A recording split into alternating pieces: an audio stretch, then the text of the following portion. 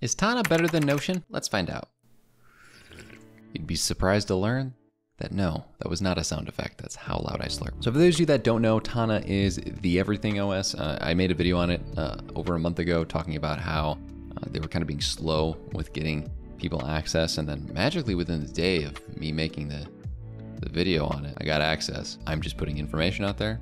I'm not speculating. So when I log into my Tana account, I will say it is one more of the aesthetically pleasing websites, and it does look like a pretty cool vibe.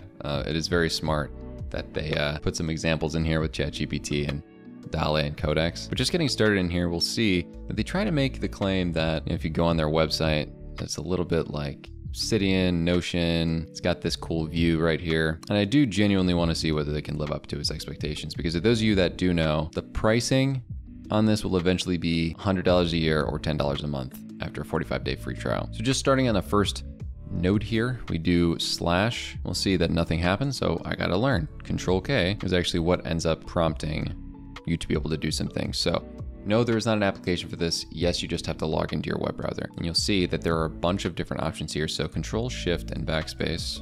Control Shift, Backspace deletes a node. Okay, so if I had more typed out, Control Shift Backspace, that's a good little feature there.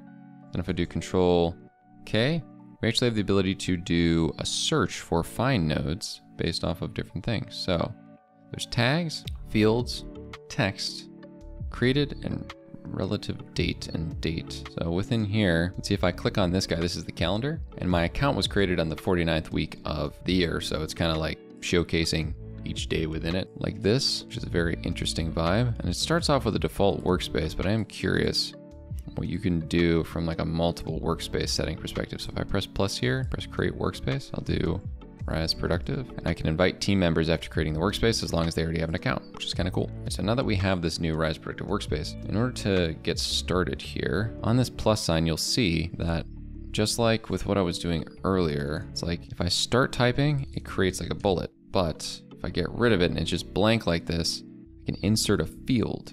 So a field would be, okay, so let's do date. All right, so this is a little different and kind of just looks like a mix between like Markdown and database functionality at the same time.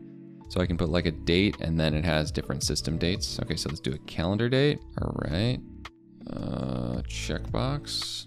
Do another one here. If I do insert field, do checkbox, status.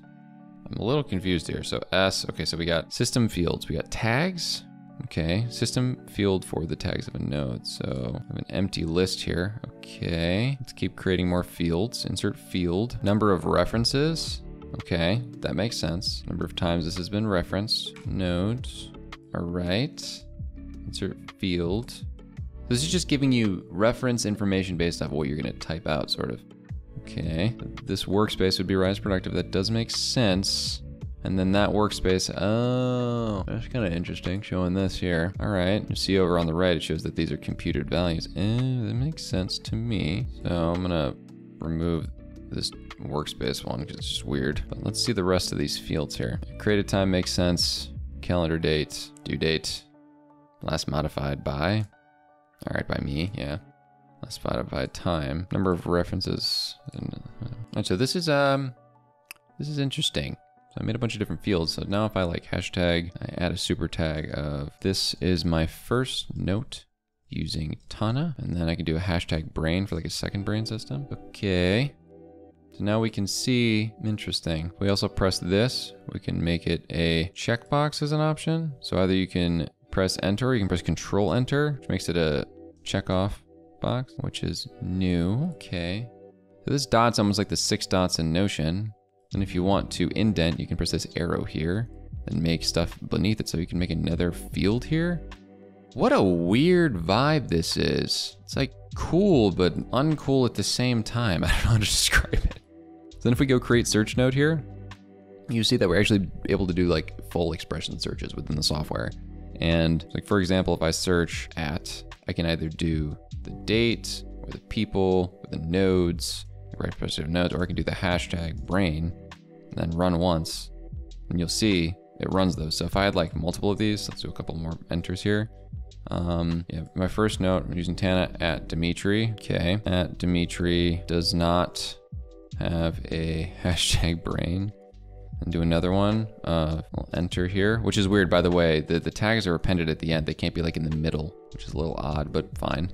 There is nothing wrong with my brain. Okay, now you'll see here, with this search node, I'm gonna search it again, and it's gonna give me all these. But if I do brain and at Dimitri, then only, this is really weird. Okay, that and logic didn't work. Hashtag brain at Dimitri. So you can do both here, run once. Doesn't seem to be working. So we can go back in here and press it again on the live query. So it kind of is like a weird, it's like a database setup. So, okay, well, let's just do this. So let's just do hashtag brain.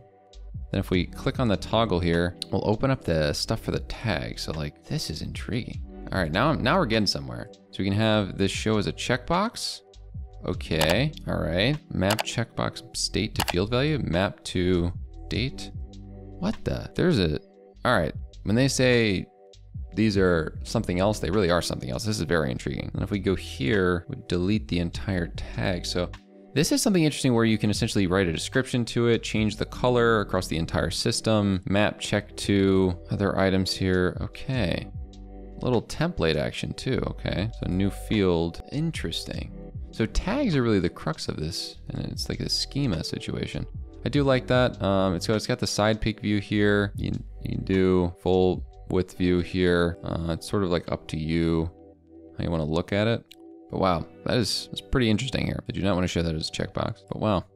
Now, if we do look once again at this whole, all the ones that have a brain, when we run this, you can see we can view it either as a list or a table or cards. So in theory, this could be used for project, task, or note management. Very interesting. So then if we exit out of that view, you'll see that it just shows up right here, and then you can just change the view. Interesting. So I do like the fact that there's live queries here. You can group these and build Kanban views as well. You can filter or add new items by pressing add here. So it would like add it with the brain function in there. Same if you're here, you can just add more within it by typing in and pressing enter. The same with the table. You can also add different fields here. Example field. Interesting. This is a weird way to look at databases, but I kind of like it. Done? No. Done time? No result. Turn this into a checkbox. Press Control check. You'll see, even if the checkbox isn't showing it, it does it. So that's interesting.